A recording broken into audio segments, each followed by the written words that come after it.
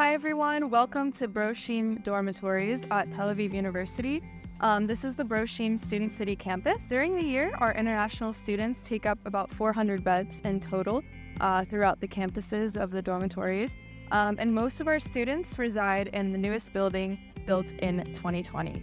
Within the Broshim campus, there are a variety of options just outside the entrance to help students have easily accessible different amenities. So for example, we have a student study area where students are able to come and study. We also have Victory grocery store where students are able to get their groceries. There's also 3 food options. We have Aroma, Burgerim, and Giovanni, all of which are kosher. And in addition, we have a few other shops around. We have the candy bar, which is a great place to buy snacks and candy and different little things. There is a pottery studio as well as a barber shop.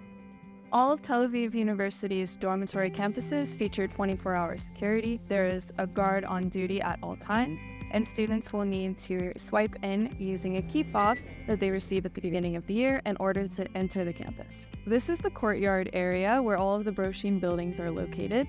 As you can see, there's a lot of green space for students to hang out and study and just generally be outside. Several of the buildings around campus contain laundry rooms where students can wash and dry their clothes. Welcome to my room. Welcome to K114. Let's head on in. Welcome to the kitchen. The kitchens feature 2 stovetops, a microwave, a full-size refrigerator and freezer, and lots of cabinet storage space.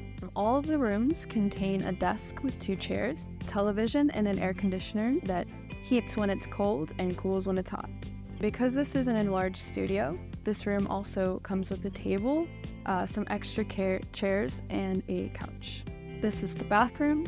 As you can see, all the bathrooms come with, of course, a toilet and a sink and a shower. The Broshim dormitories offer a variety of different dorm styles for students of all walks of life. In addition to the traditional double-occupant or single-occupant rooms, there are also rooms for couples as well as rooms for families. Just outside the Broshim dormitories entrance, you can find a student gym only for Broshim residents. Students swipe in using their ID card. There's a variety of cardio machines, as well as weight machines, as well as free weights.